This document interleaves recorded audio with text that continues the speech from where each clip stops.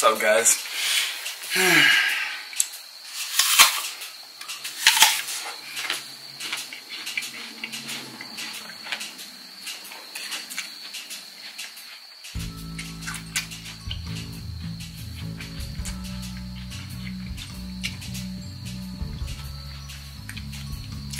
This is actual food.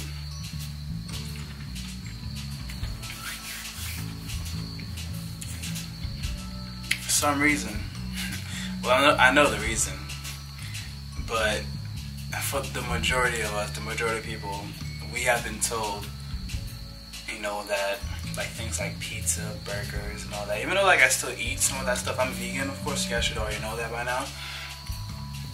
And you know, I do still eat burgers sometimes, like vegan burgers, vegan pizza. You know, I eat processed foods, but I keep it at a minimum.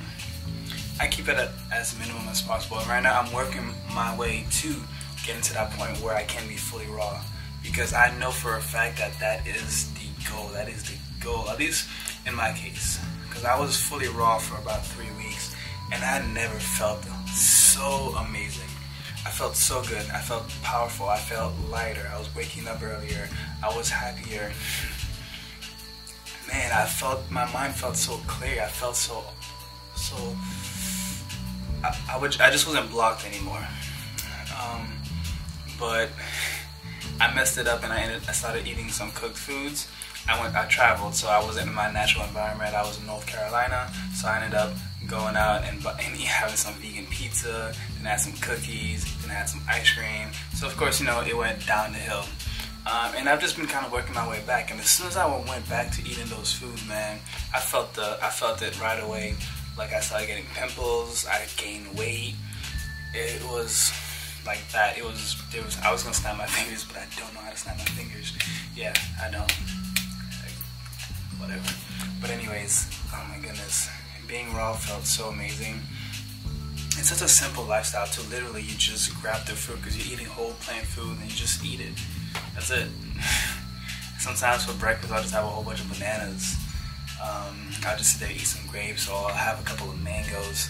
I was looking at these Honeycrisp apples earlier. They were so huge. Like, nature has the answer. Nature has what we need. You know, nature has the candies, because, you know, like figs. Figs are delicious. I never had them before, but they're delicious. Dragon fruit. I mean, there are so many fruits out there, fruits and vegetables out there that I haven't tried yet. I can't wait to like travel the world and try like all those exotic fruits and all that. Jackfruit's amazing. Lychee, I think it's called. But I'm gonna give you like the #1 advice, because I didn't really come here to talk about the food, but it is the food that led me to where I am now. What you eat, you are what you eat, essentially. So think about it this way. If you're eating meat, dairy, and all that nonsense, I call it nonsense. I don't call it food. I don't really call it eating.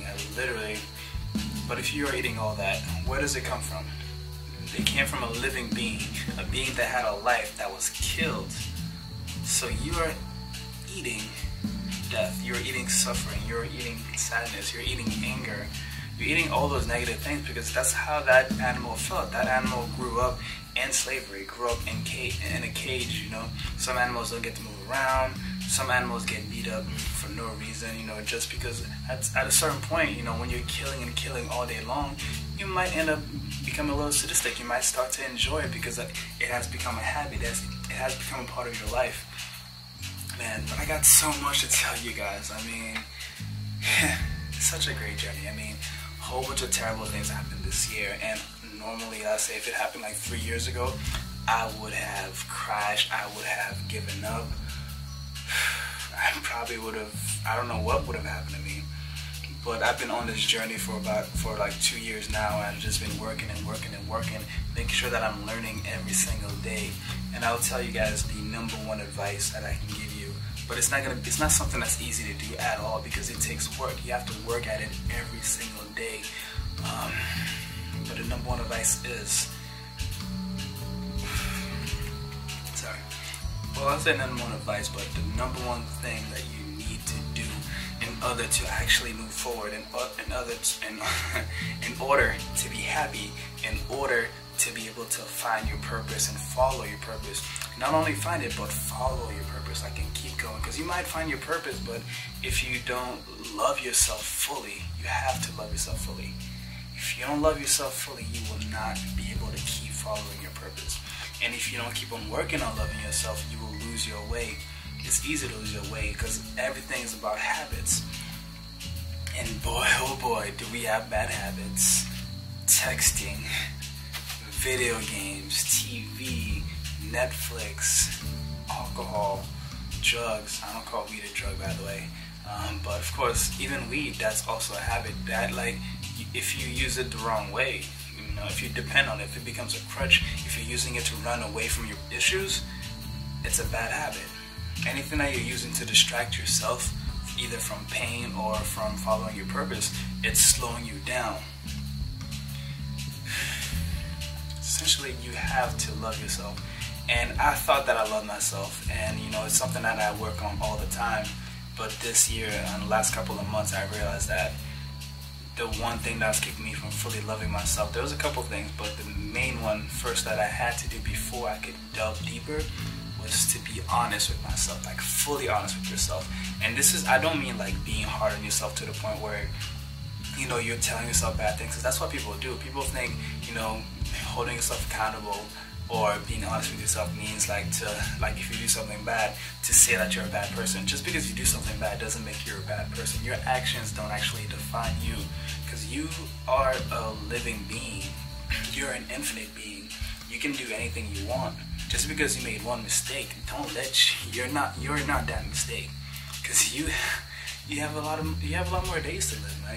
Today's not the last day, and every new day is a new day. So even if you had a bad day before, just remember what you did on that bad day and don't do it again. You know, just work on that. But man, being honest with yourself without criticizing yourself to the point where you put yourself down, because trust me, there are a lot. There's enough people around in the world that are hurt, that are going through a lot of things, that will love to take it out on you, that will love to put you down. So if you're putting yourself down and they're putting you down, guess what's gonna happen? Nothing. You're gonna be stuck. So be honest with yourself, and then you will truly be able to love yourself. And then the last one, a little bit weird, but I'm gonna say it anyway because this is my channel. I can say what I want. Is by loving yourself fully, I mean loving all of yourself. So it's not just like your actions and things like that. It's also your body, and you have to love your body even before you are where you want to be with your body. So let's say you're overweight, or maybe you're too skinny and you don't really like the way you look. You have to love yourself right where you are. You have to know that you are a work in progress, and that just because you're not where you want to be doesn't mean that you should put yourself down for it. Because guess what? When you put yourself down, you're not going to be able to get to where you want to be. You need to envision in your mind, you need to see yourself where you want to be. Once you do that, now you have a roadmap. Now you have a vision, you have a goal, and you just have to follow it. But loving yourself the whole time, as you do it, it's going to help you. If you don't, anybody else can come up in your life, tell you something about yourself, and you're going to believe it because you don't love yourself. You're not being honest with yourself. You're being too hard on yourself. So now you're just leaving yourself open, because at this point you don't know yourself. And if you don't know yourself, to love yourself is to know yourself. And if you don't know yourself, other people will tell you who you are. And if other people are telling you who you are, then obviously that's not you. It's not going to sit well with you, and you're just not going to be able to move forward. So take those advice. I mean, honestly, it'll take time to get to that point to where you know who you are, to where you love yourself and all that. But all of that you are, everything, you have to really love everything about yourself.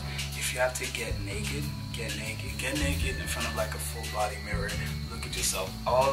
Because honestly, I used to do it all the time in the past, not in a bad way though. Like when I would see myself, I would heavily criticize myself. But now, I just see myself and I love myself because I know who I am. I know that I'm powerful. I know that I can do anything. So I know nobody can stop me. The only person that can stop me is me. And I'm not going to let myself stop me. But I'll see you guys in the next one. Man, love yourself. And I love you too.